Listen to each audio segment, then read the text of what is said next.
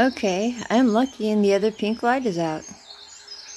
So I thought I'd talk to you about my bell peppers. And as you can see, I wish I could.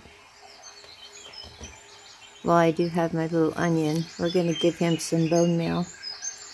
I put the little stakes in because my fruit was laying on the ground. So I have this little cute bell pepper. And he has a friend over here. This just pleases me to no end. I've really been excited about this. This was whacked too, with whatever mite or fungus I had. So first I'm going to go ahead and add some bone meal. My uncle swears by bone meal when it comes to any kind of bulb, but it also helps the rest of the plants. Now, I'm going to go ahead and get it some water. I will be right back. Okay, I usually have that water and that spray with me everywhere I go. How do you like my lighting, by the way? I got my telescopic light. Again, we don't want to overwhelm the plant. I like it so far. I just haven't had the confidence to let it hold my camera for me. I like to see that it's actually recording. I can't tell you, unless you're a content creator yourself, what it's like to do a whole video and find that it didn't record or there is no sound. Now I'm going to leave these snakes in here. Steaks, not steak, snakes. Because if it touches the ground, it has more likelihood of, you know, rotting or getting some form of fungus. And they're just so doggone cute. I mean, I've never grown them before. So I'm pretty happy about that.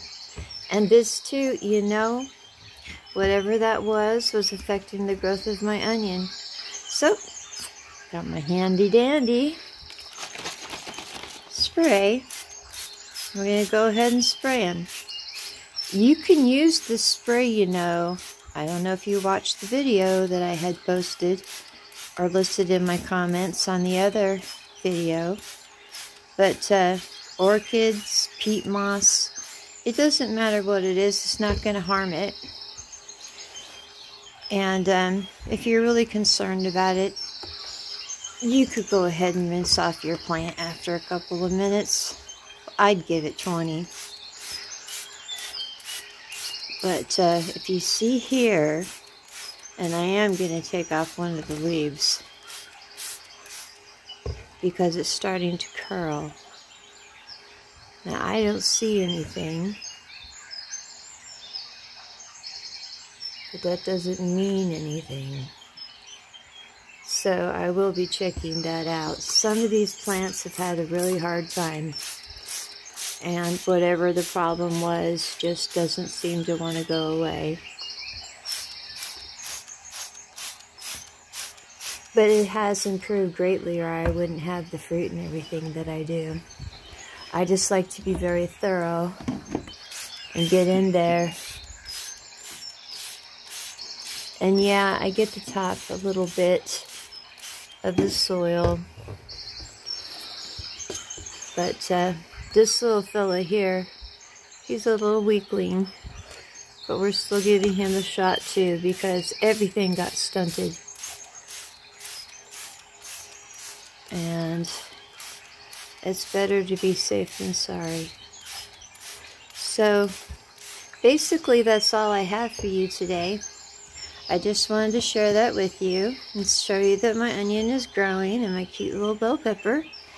And if you've been following along, when I planted the cilantro seeds, when you water seedlings, if you have a fine mister, just to keep it a little moist, it's in your best interest to do it that way. because you can't keep watering it with a big gush of water. You're just going to drown everything out. So I am going to check that out, and I'll have an answer for you on my next video. I don't think I have another pepper plant to do, but I have other plants I have to get to. So until then, you have a wonderful day, and so will I.